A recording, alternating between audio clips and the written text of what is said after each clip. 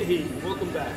Well, you notice that I've got this ball right behind me, and all I'm going to do here is I'm going to go ahead and do a squat. I've got my feet about shoulder width apart, and all I'm going to do is go down to a squat position where I'm barely touching the ball with my butt. The ball with my butt. Going back and up.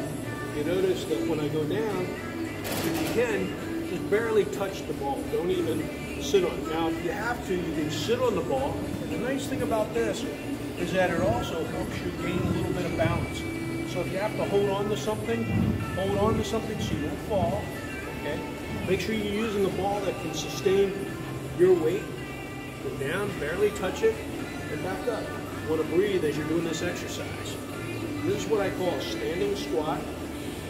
And after getting the hip replaced, physical therapist said to do these squats, and what a great exercise to build the muscles that get somewhat atrophied by not using them after the surgery. So go ahead, down, back up. You notice how the balls move? So you go ahead and put the ball in the right position, go down, and back up. Back down, keeps moving, then back up, down, and back up. Have a great day, bye-bye.